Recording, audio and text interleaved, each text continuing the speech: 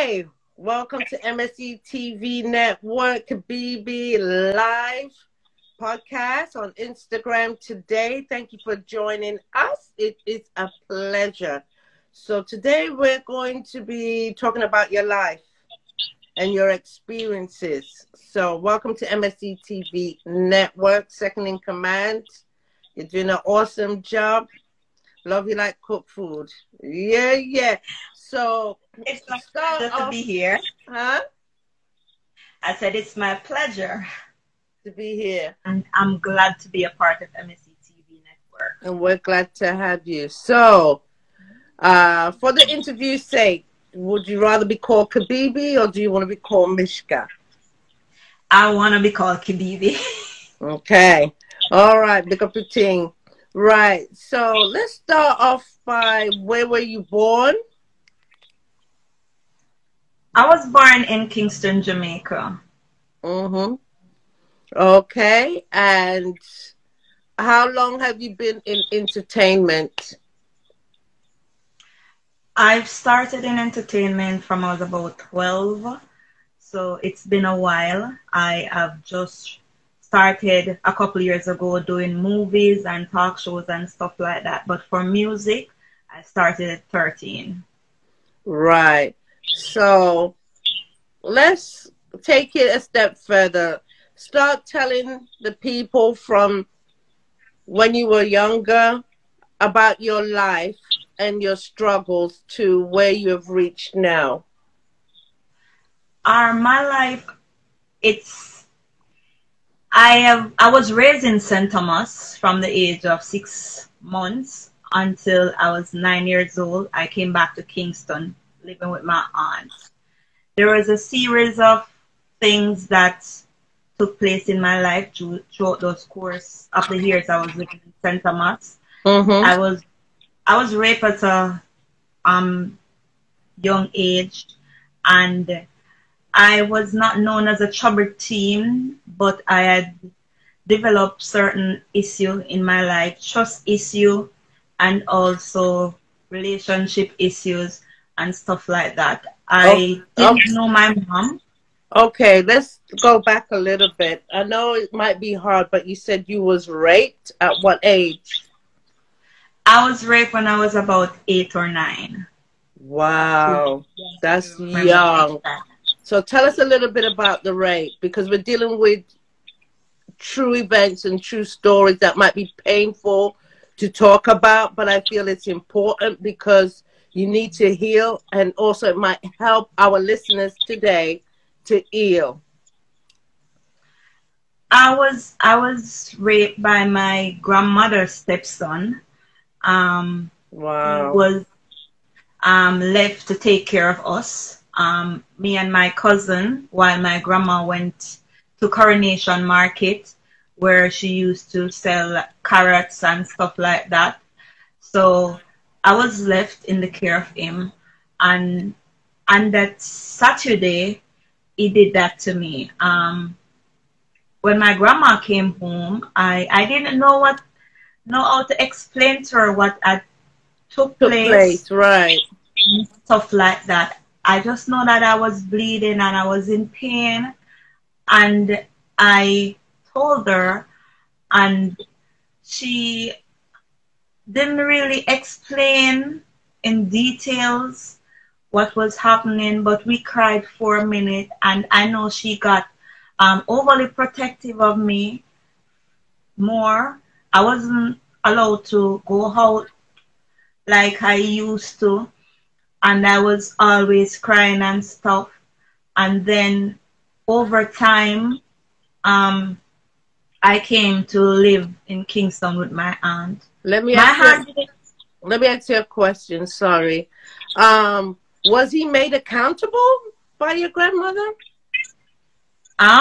Was the person that raped you, was he held responsible and accountable by your grandmother or anybody? No, he wasn't held accountable for it. It was like a secret in the community and also in my family. because no one really knew what took place over the years.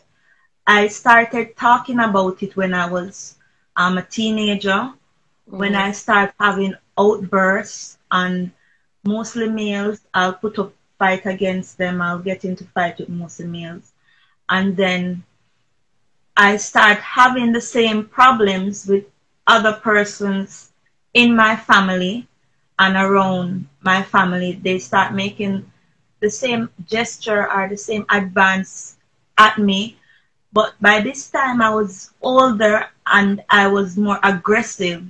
So I start putting up a defense against anybody who would want to touch me or wanted to even get close to me as long as they're male. I confide in my uncle baby mother, and I told her about something that was taking place in my house at the time, because he started making gesture like touching me when I was sleeping and stuff like that. And I know where it was going, so I told her. And then my auntie found out about it, and then all hell break loose. Good. So their relationship was pull apart after a couple of years, because I'd left because I thought I was the one who was causing all the problems and the issue in their relationship. So I'd left, and then I noticed other men in my family started to do this, like in-laws and stuff like that. But I stayed far away from them as possible. At one point, I was made to feel like whatever had happened to me, it was basically your fault. Right. I'm also a survivor of molestation within my family. And when I was 19, when I admitted it to particular family members, and I was told I must have liked it why I didn't say anything. Mind you, the molestation started from the age of 5 to 11. You understand what I mean? So I totally understand where you're coming from. It's very painful. It's very hard. You're very confused because you feel like, did I do something to, contribute for this person to, attack me like this and abuse me like this? But it's not your fault. So moving right along, and thank you for sharing that, because that's very difficult. When you left home now, tell me a little bit about how your life was when you left home. When I left home, I actually ran away from home. I actually couldn't I couldn't deal with certain stuff anymore, so I thought I was causing all the problems between my auntie and her boyfriend at that time. And I was the center of the conversation at that time, most of the time. Because we're living in a home that it was full of physical abuse, verbal, emotional, and stuff like that. Right. And I was causing the problem because I said I was going to kill him if he ever touched me and stuff. So after the problems, I ran away. When I ran away, I went to live with friends. Just wanted to be me. Just wanted to just do me. And it didn't work out. It was for like a short period of time. And then I went to my mom. That was a different story when I went to my mom. So what happened when you went to your mom? What age were you at that time? I was 18. I was 18 when I went to live with my mom. When I went to live with my mom, there was a lot of problems there also. Right. Because she was what I wanted for a mom. None at all. I was faced with also the problems that my stepfather was molesting my sisters at that time. What you saying? And I was pissed at hell as hell. I wanted to get both of them locked up. But my younger sister said she wasn't going to sign the paper for them to get locked up. After that, they all went on doing whatever and stuff like that. I ended up going to live with my baby father at that time. It wasn't something that I wanted, but to get away from everything that I was faced with, I was forced at that point to live with him because I thought at that time, though, that was sanity for me. That Right. that was safe. I started to figure out that that wasn't safe for me either. Why? But by that time, Why? I Why I it had wasn't safe? Why wasn't it safe for you to stay with him? because his family didn't really like me. They didn't know me, but they didn't like me. And I was like outcast there. But I put up my defense against them, and like 1.5 year in a relationship with him, I got pregnant with my first son. Right. Yeah. So I stayed, beating all the odds. I stayed. I said, okay, I was going to stay and try to raise my son so that I can become a better mother than my mother and stuff like that. But Right. over the years, I think I stayed in that relationship because it was not only physical, but it was mostly mentally, emotionally, and verbally abusive for me. Right. Well, abuse is abuse, and it comes in many forms. You know that Yeah. financial, emotional, mental, physical. You know. So after that, how long did you stay with him, and what was it why you left? What was that turning I, point? the turning point, I stayed with him almost 15 years. It could be more. Could Wow. be. I stayed with him. I had 3 kids from that relationship. The turning point in my life, though, it was when I had my last son, and our relationship became worse. It became worse. I pierced my nose and my navel, and he didn't approve of it. And I tell him, I didn't do it for you. I do it because I wanted to do it and because I liked it. Over time, we had been fussing and arguing about it and stuff like that. And the breaking point when we started fighting, and then one night he came in after we had many squabbles and stuff like that, Mm-hmm. and he wanted me to take out my nose ring, and I decided I wasn't going to take it out. Right. And then he spat in my face. And Wow. I just said, you know what? If I don't leave, I'm going to kill him or he's going to kill me. So I just decided there and then, I just took my kids and I packed my bag and I went to stay with my sister for a while. Over the time, though, I gathered all the cash that I had in both my account and the kids' account, and then I just rented a place. And I've been on my own from 2016 until now. Did he ever make any attempt to apologize for the disrespect that he disrespected you? Yes, he had done that.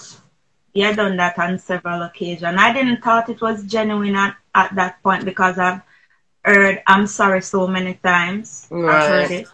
Um, I was given the offer to get married to him and to start over and stuff like that.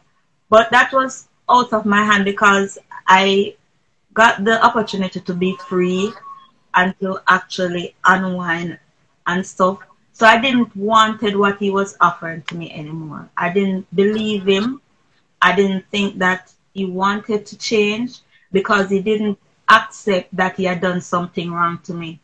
He's always saying it was my fault and it's because of me that it happened. Yeah, he doesn't want to abuse and never take accountability or responsibility for the Yeah. abuse that they offer their or give their spouse or partner. So that's very weak. Yeah. I'm sorry that you went through that. But going on a positive note now, let me know when you start to advance as a person. When I started to advance as a person, it was when I was actually talking to one of my auntie in Canada, and I'm always singing, and I wrote this song that I called I'm So Broken. Yeah. And she said to me, no, Kim, you're not broken, you're only bent. Oh. And then I started sending it to persons, and persons keep telling me the same thing. And I was here on a Sunday, and I had a push to go to the beach, push to go to the beach, push to go to the beach. And when I went to the beach, I met Fire. When Right. I met Fire, I was just so drawn to him. And we started talking, and I wanted to do a collab with him and stuff like that. And he said to me, what you're looking for, I can't really give it to you right now, but I know somebody who can. And then he introduced me to you. Right. You. Mm-hmm. And I was taken aback because nobody had ever in my life welcomed me in anything they're doing with open arms, without a price, without giving something up. It was always a bargain. So when I had introduced me to you, and you said I could be a part of MSC TV network, I was glad because I feel like I was worthwhile. I was doing something. So when I went to Ochi and did my first movie, Wolfpack 2, yeah, when I went and did my first movie in Ochi, I saw where my life was heading. I didn't just have the opportunity of being just a singer anymore. I had the opportunity of being in movies. And then when we start brainstorming of what I like and stuff like that, and I said I wanted to do the talk show, and you had made me the host of the Woman to Woman and said that was my show, my life started there because yeah, that's true. All my dream was finally coming true. The strength that I got, it was when I did the first Woman to Woman talk show. Yeah, we were talking about abuse. And I had my first guest, Miss Foster Davis, and she was telling me about her situation with her stepfather, that she was raped, and her mom blamed her for it. Mm-hmm. Then I said, listen, this is my purpose, this is what I'm supposed to be doing, and here's where I'm supposed to be. Yeah, I think Woman to Woman was a turning point for you in MSC TV network, and I'm going to get back to that, but I want to talk a little bit more about the music because I'm a big fan of yours, and I Fire too. Plus he's cute. Yeah, and he has a nice loving, genuine spirit about him, and I love his music. But the music Circumstances, I really love that song, and there's a few more. But there is a rude song that you got out that had to read a couple of psalms after and ask God for forgiveness. But I love it, and I'm pleased to say in 2022. Hopefully by March, we're going to do a music video for you. Slippery When Wet. And that was going viral within MSE TV network. All the girls that were acting like they were decent church girls and just, including myself, was singing Slippery When Wet. What made you come up with them lyrics? Alright, Slippery When Wet, it was just bringing out KIBEEBIE. You don't get to that level unless you're really comfortable and you're really feeling somebody. Right. When I wrote that song, I was comfortable and I was really feeling the person. I can tell. That's the only person that I've been with through my entire life that I'm so close to and so comfortable being around. Who did you say who this person is? I can only say that's my boy toy. Oh, okay. I get it, and I'm glad. And we have a short little virgin. You see what you do?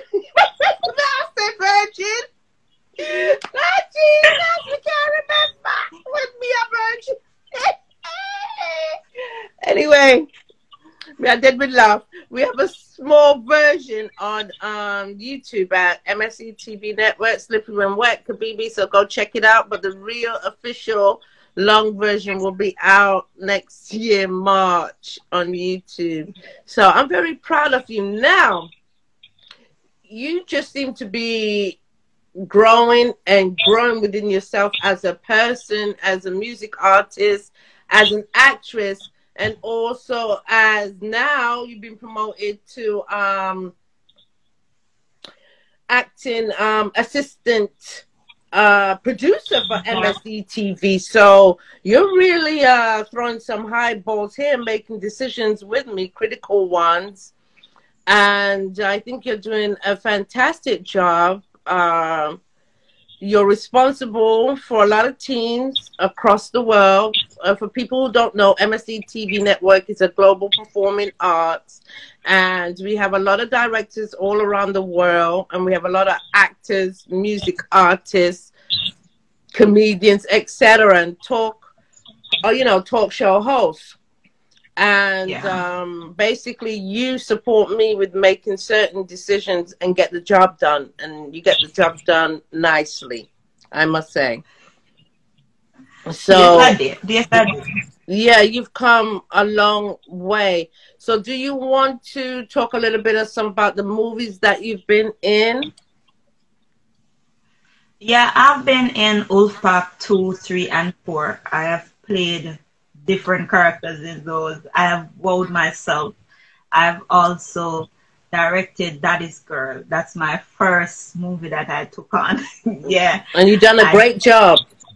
Yes, as a director. And we did 2 orphanage play, Bami Orphanage 1 and 2, that I'm also a part of. I've played different roles in those also. Which I love. And I'm hoping to have an Orphanage 3 sometime next year to finalize that series, because, and that has to deal with the young people, Yes, because we're trying to uplift the young people, the youth, them in MSE TV Network. So, and we also are trying, hopefully we want to implement by next year, summer of 2022, a program, that deals with the youths at schools, to encourage the young people to be a part of our drama team and our series and stuff like that. So it's looking really great right now. Yeah. And also to be a mentor to them also. Which is needed. We need more things like that across the whole world for these youth so they don't feel forsaken. They have a voice also. And MSE TV Network plans to bring that voice out for them and empowering them and giving them hope, So it's really a fantastic thing. So what are your plans for the future, KIBEEBIE? My plans for the future, I think you already know, know most of them. But my plan is to continue doing what I'm doing in MSE TV Network. Start my EP soon, and I'm also waiting for Corona to leave us alone so that I can do Daddy's Girl 2. I know. And hopefully we start doing back our movies and also our plays in all the other countries that we have, like in Africa, and in Trinidad. So my plans is just here waiting for everything to settle down a bit. But in the meantime, we're going to be doing talk shows such as Woman to Woman. We're going to have a new talk show called Exhale by the Florida team, and Let's Talk Music as well. So we're still going to be busy. It's just that we're in lockdown for a while because that the virus has gotten vicious. And there's a new strain, so we can't put our staff, our employees, our actors at risk for them being on set and somebody might have it and pass it. So we just have to be patient, but we have other things that we're doing. We just want everybody to go over to MSE TV right now network and subscribe and watch. We have over 1,000 different content on our YouTube channel, which I know you will enjoy. Well, KIBEEBIE, thank you for sharing your touching story. I've learned a lot. You're very strong. We're very proud of you. And we hope to interview you again sometime next year. Okay? It's my Take pleasure care. being here. All right. Bye. Thank you. God bless. Hey, KIBEEBIE, slippery when wet. Hey.